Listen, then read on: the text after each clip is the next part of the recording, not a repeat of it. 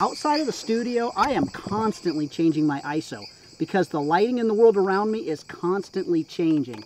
ISO has become like my best friend.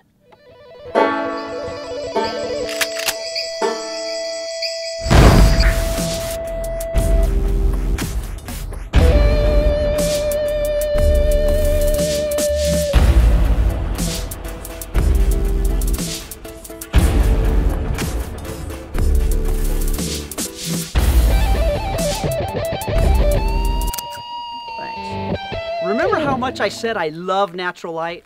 When the lighting's just right, you can't beat the sun as your source of light. But if you live in the real world, the sun is rarely where it needs to be. When it's right, turn off the flash and capture the magic that is natural light. But more often than not, natural light sucks. During these times, simply switch on the flash and power through it. You've got options.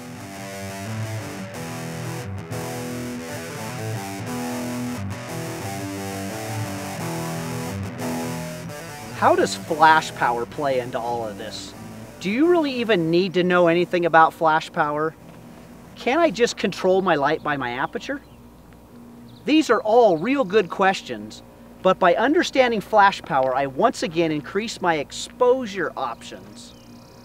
When learning to shoot with flash, it's best to learn with your flash in the manual mode so that you can shoot consistently and you have all the control.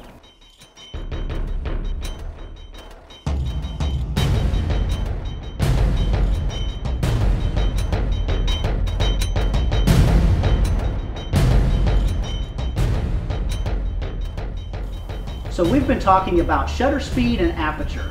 What we're going to do now is take those two components and put them together. See how they work in conjunction with each other to create some exciting lighting. Your shutter speed is limited to your camera's sync speed.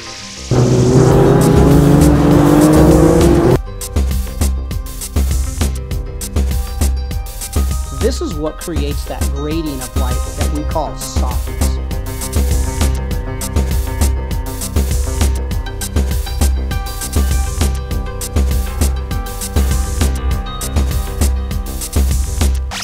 This lens is wide open.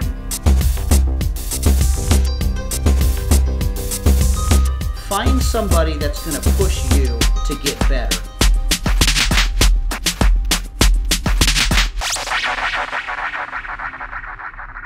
Are you ready to take your photography to the next level?